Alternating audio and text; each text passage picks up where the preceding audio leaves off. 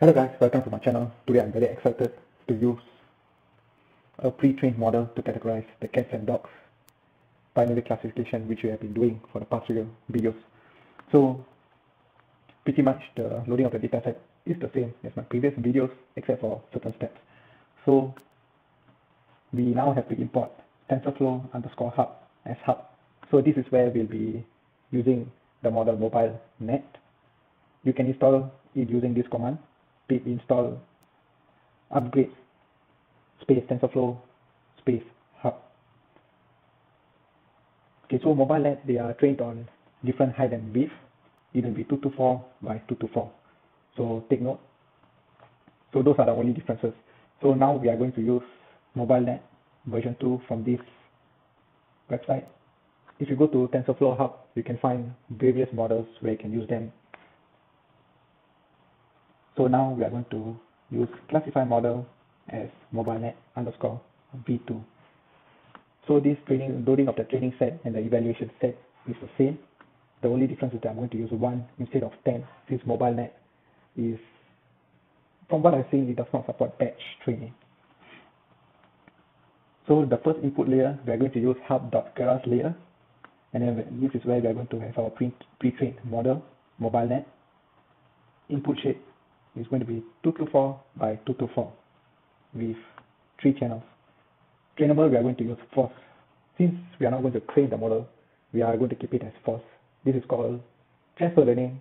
We are not going to train any weights from this pre-trained model.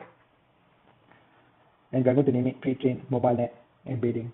So if you don't know about mobilenet, it has been trained on ImageNet dataset, where there are millions, where it has been trained on millions of labeled images.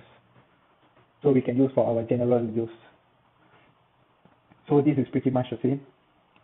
We are going to have, we can have one embedding layer, meaning you can ask me why am I using a pre-trained model with a training dataset.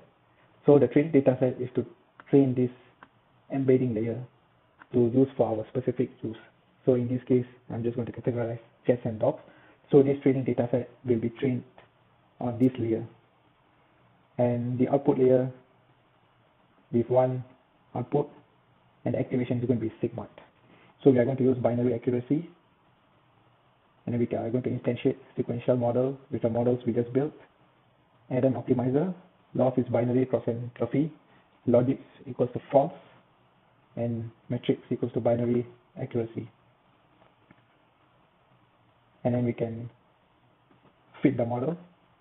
But before that, let me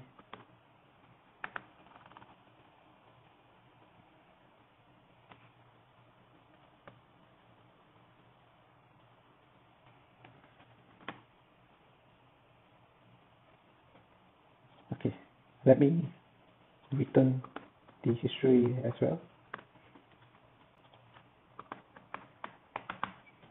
so that we can plot the training and the validation accuracy as well as the loss. So let's train the model. I'm going to have one embedding layer with 16 neurons.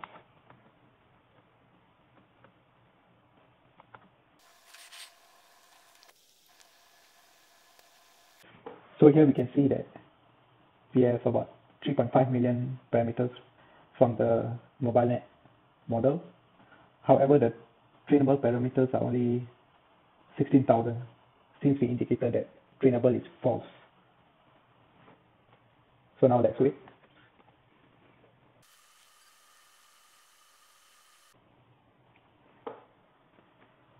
Okay, the training is done. So we can see that the validation accuracy is about 0.98, and the training accuracy is all the way at 1. Thank you so much. Hopefully this is helpful. Bye bye. Please subscribe.